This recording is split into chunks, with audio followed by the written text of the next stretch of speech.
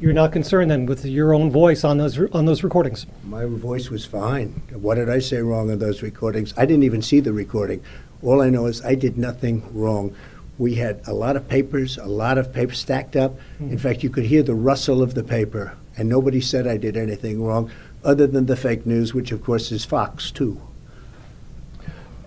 Are there any other recordings that we should be concerned of?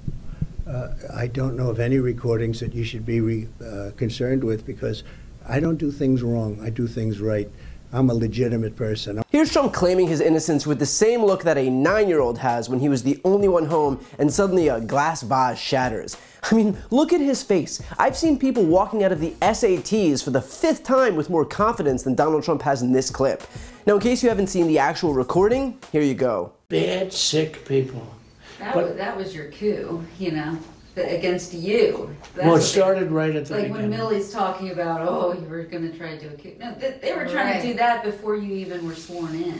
That's right. Trying to overthrow your election. Well, with Milley, let me see that. I'll show you an example. He said that I wanted to attack Iran. Isn't it amazing? I have a big pile of papers. This thing just came up. Look. This was him.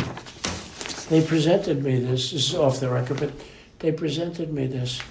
This was him. This was the Defense Department and him. Wow. We looked at some. This was him. This wasn't done by me. This was him. All sorts of stuff. It's pages long. Look. Wait a minute. Let's see here. Yeah. I just found, isn't that amazing? This totally wins my case, you know. Except it is like highly confidential, secret. This is secret information. But look at this. You attack, and Hillary would print that out all the time, you know. she'd send it. No, she'd send it to Anthony Weiner, the pervert. By the way, isn't that incredible? Though? Yeah. I was just saying, because we were talking about it, and you know, he said he wanted to attack Iran and what? These are the papers. This was done by the military, given to me. I think we can probably, right? I don't know. We'll have to see. Yeah, we'll have to try to figure out a See, as president, I could have declassified it. Now I can't, you know, but this is classified. Now we have a problem. Isn't that interesting? Yeah. It's so cool. I mean, it's so, look, here and I have, and you probably almost didn't believe me, but now you believe me. No, I believe It's incredible. Right? No, hey, bring some Cokes in, please. Yeah, not great if your ultimate goal is to avoid conviction. Now, in terms of Trump's response in the initial clip of this video, he starts off by saying, my voice was fine, I didn't even see the recording. The way you can tell he knows he's screwed is because all of the brain cells have apparently fallen out of his head. I'm pretty sure the reporter wasn't asking about his voice on the recording because he thought that there was something wrong with it. I'm pretty sure he was asking about the content of what Trump was saying. And apparently, Trump didn't, quote, see the recording, which makes sense, what with it being a recording, so there's not much to see. And I wouldn't normally parse words like this, but either Trump is suddenly operating at a second-grade comprehension level, or he's a bit flustered because he knows he's been caught. I'll let you be the judge of that one. Trump then goes on to say that he had a lot of paper stacked up and that you could even hear the rustle of the paper, and nobody said he did anything wrong. First of all, the rustling of paper is precisely the problem. Those papers were classified, so when he was rustling them, it is because he had them, which is the illegal part. And I'm sorry, but nobody said he did anything wrong? Meaning, on that recording? What, is everything perfectly legal unless the person directly in front of you says it's not? It doesn't matter if Trump was in front of 10,000 people and no one said anything. It doesn't make it suddenly legal just because no one threw a flag on the play. And Trump will make the argument that there were lots of papers and so that's what he was rustling around, not the classified documents. To that, I would focus your attention yet again on the recording. Yeah. I just found, isn't that amazing? This totally wins my case, you know. Except it is like highly confidential, secret. This is secret information. But look at this. You attack. I just found it. This totally wins my case, except it is like highly confidential. This is secret information. Look at this. So if Trump's argument is that there were plenty of papers and definitely totally not the classified ones, that might have held just a little bit more weight if he didn't narrate his crime like the guy was trying to get caught. And of course, this wasn't the only excuse he peddled out. In an interview with Semaphore and ABC News, Trump said, "I would say it was bravado if you want to know the truth. It was bravado. I was talking and just holding up papers and talking about them, but I had no documents. I didn't have any documents."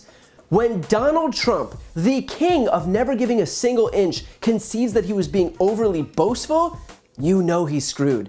This is a guy who has never once shown even a shred of humility, and now all of a sudden he's conceding that he was being too proud? Sometimes it's what's between the lines that says the most. Trump would also take to Truth Social as part of this dissembling, writing, "The deranged special prosecutor Jack Smith, working in conjunction with the DOJ and FBI, illegally leaked and spun a tape and transcripts of me, which is actually an exoneration rather than what they would have you believe. This continuing witch hunt is another election interference scam. They are cheaters and thugs." First of all, I thought Trump just declared that he'd never seen the recordings, so it certainly is weird that he'd already posted a response to the recording on Truth Social.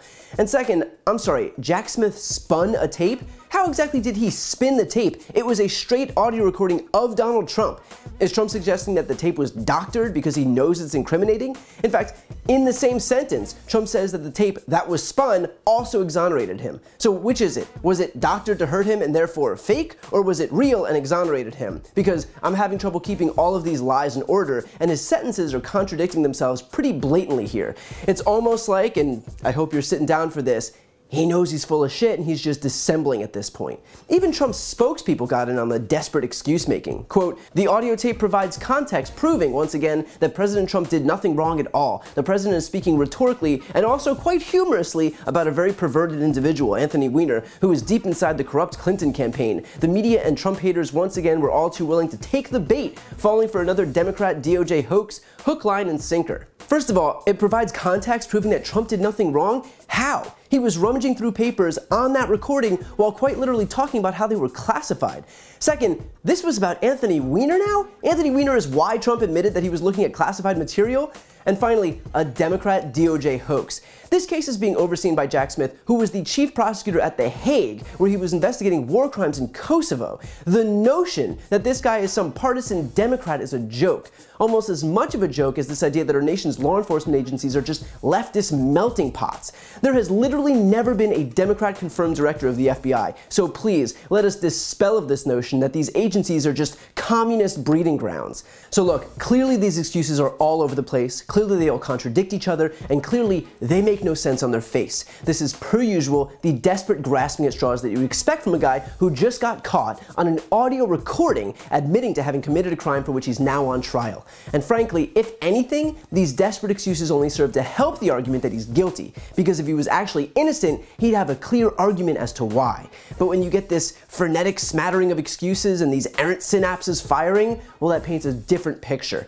This is one of those instances where Trump would actually be well served to employ his right to stay silent. But then again, that's how he got himself into this mess in the first place. And if he hasn't learned by now, well, he likely never will. Before you go, I need some help. Please subscribe to this channel and do your part to help grow the progressive media ecosystem. I don't do sponsorships or paid ads, I won't ask for money, but just subscribing to this channel goes a really long way, and it helps get the message out to more people. The subscribe button is right here on the screen. You can also subscribe to my Spanish language channel, which I made to reach those crucial Spanish-speaking voters. That link is on the screen too. And finally, if you want to listen to my audio podcast, you can follow that link as well. Thanks so much for watching.